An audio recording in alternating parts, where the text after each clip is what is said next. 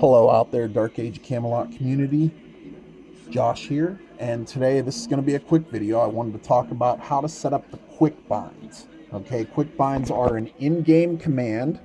What they do is, if you go into your configure keyboard settings, you can actually change which keys have which different controls, which you've seen in my videos about how using the mouse for the way they're exploiting run through to be cheating. All right, these are not hotkeys. All this does is take unused keys on your keyboard and give you a single keystroke command to quickly access certain abilities. Okay, as you can see, I've got a quick bar here set up with different abilities.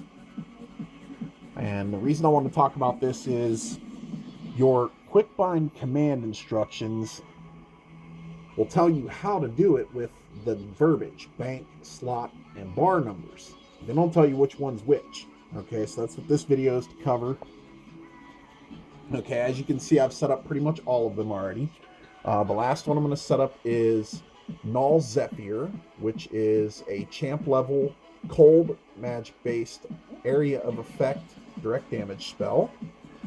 Okay, as you can see, it is in bank number 3 of quick bar 1, and the slot number is 6. Okay, so when you go to type these in, you have to type them in as quick bind. All right, it's in bank 3, slot 6, quick bar number 1, and then once you've got it typed in, you hit enter.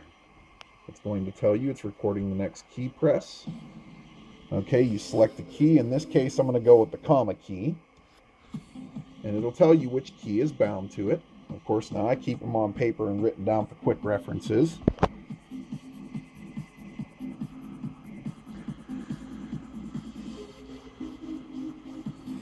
All right, now, real quick to unbind. Let's say you change your abilities or you change your template after you've hit a certain realm rank, or you change gears, or you respec your character. Okay, to unbind, all right, what you do is you type in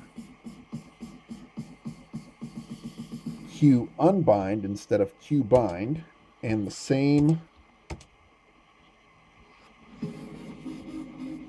direction, bank number first. All right,